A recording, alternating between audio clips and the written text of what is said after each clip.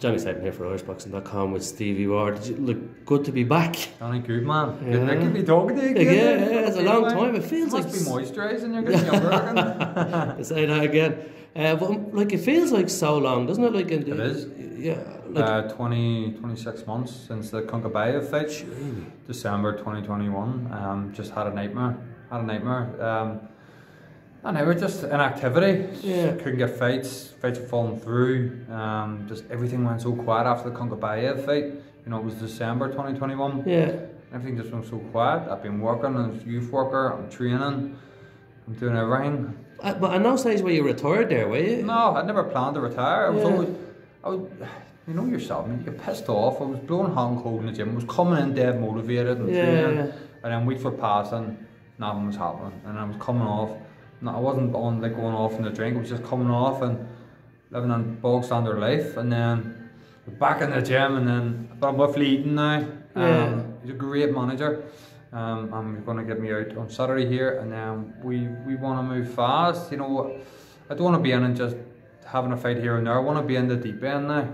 And you couldn't probably take another layoff, could you? Like just mentally, no, I can't. From my head, I love the sport. I love the sport. Keeps me sane.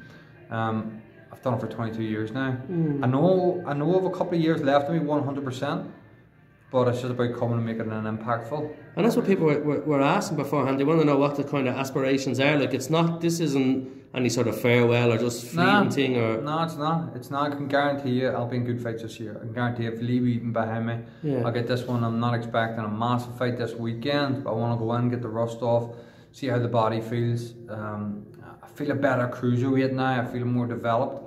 So I'm looking forward to getting in, performing, and get moving, mate. Honestly, I'm feeling fucking so excited about it now.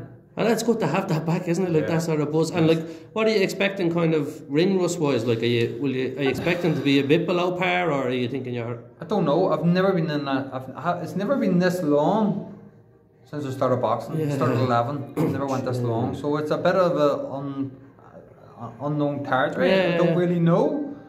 But I'm professional enough to know what I've been doing outside the gym. I don't think it'll affect me that much. I think if anything, I'll make me a wee bit more gun-ho, maybe a bit more bloodthirsty. I'm hoping. Yeah, so are we. And how are you enjoying cruiserweight? Like, is it different? Yeah. Love it. You know, it's just so much better. It's so much better for me. How I was making 12-7, I don't know. And Frampton always sends me, Carl's always sends me like Instagram gifs of like people shriveled up and all, like you making 175. So it's good. It's good. Now this weight's 207, so it's 7 pounds over. I feel really good. Is there a difference in how you punch or anything? Or I think so. Yeah. I think so. I think before I was a massive volume puncher. I was a big man with the volume I put was always big. Probably not as big now. I can feel the difference. I can feel the weight on me, but in a positive way. Quality more than quantity now. Job's just as busy, but just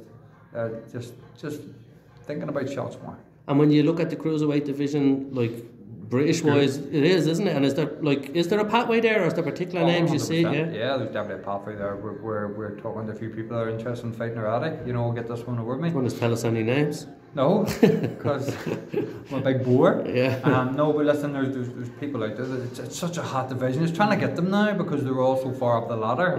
Ladder. You know, there's a couple in my head that I'm thinking of that I'd love to have. I'd fight any of them. Bilham Smith, I'd love it. Obviously, but I feel brass next in it because they're up the ladder than me. But I would jump at them fights. Bilham Smith, you know, Coley, you've got Reactor, you've got even Elisoro. I would love that one, the Saudi bill. And they're all possible, are they? I think so. Yeah. I think so. I think now they're not going to take me right away, but I think I'll get a win at the weekend, and we'll definitely create a pathway. Do you know what? I don't have to worry about it, mate. I just let Lee do his thing, and I just perform in the gym. I'm very, very lucky where until that wee quiet bit, I've had good people around me in boxing, good boxing people, and I'm still in that circle. You know, good people behind me, and I'm grateful for it. Lovely, I appreciate it. Thank you, man. Good to have you back. Thanks, man.